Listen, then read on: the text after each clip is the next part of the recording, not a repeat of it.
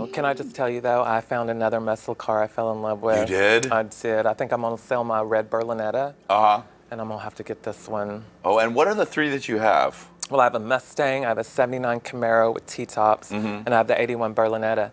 But I think I'm going to get rid of the 81 Berlinetta, and I'm going to get this. It's a Trans Am. Oh, my. But it's mint. Oh, my God, so good. What year? What year? It's an 80.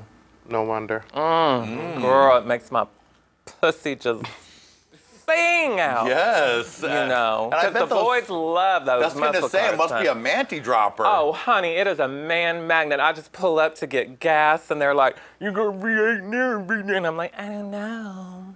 You know, I'm like, "Why don't you look under my hood and find out?" Amazing. Oh yeah, girl, I love it. Oh. Hey.